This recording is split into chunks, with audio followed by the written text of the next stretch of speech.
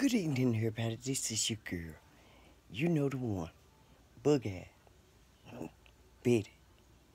That is. Look, I want to know, what would you do in this incident? If you in the store and you see an individual stealing something,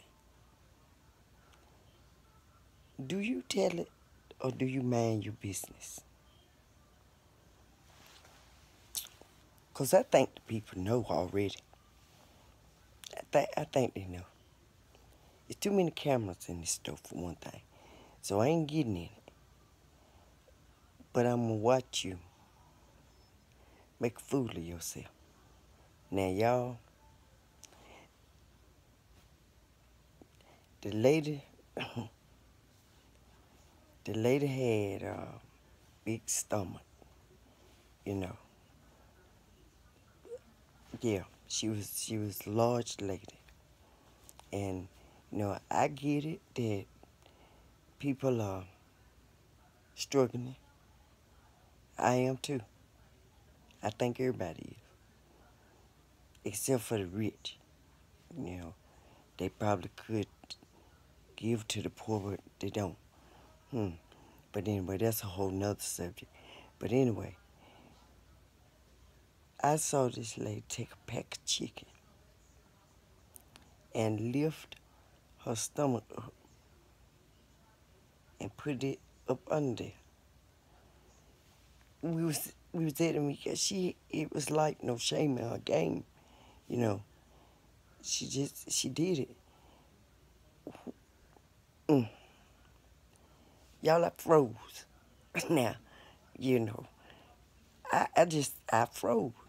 I froze for a minute. And then I hear her up. I didn't even get no chicken. I put the chicken back. And I took the little basket I had and went to the front and put the basket back, so somebody else could get it. And I was going out the door. And something said, turn around. Y'all, I want you to know that although she was large, that chicken did not stay up under there. And it fell out right in the middle of the floor. Now everybody looking at. You know what? It fell and she kept right walking. She beat me to the door. I was standing right there. She walked out the door before I did. I just looked at her, shook my head. That's embarrassing.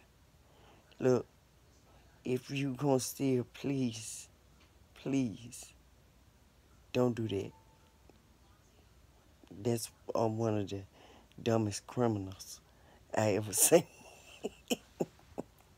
What would you do? Wait for the chicken to fall. Holla.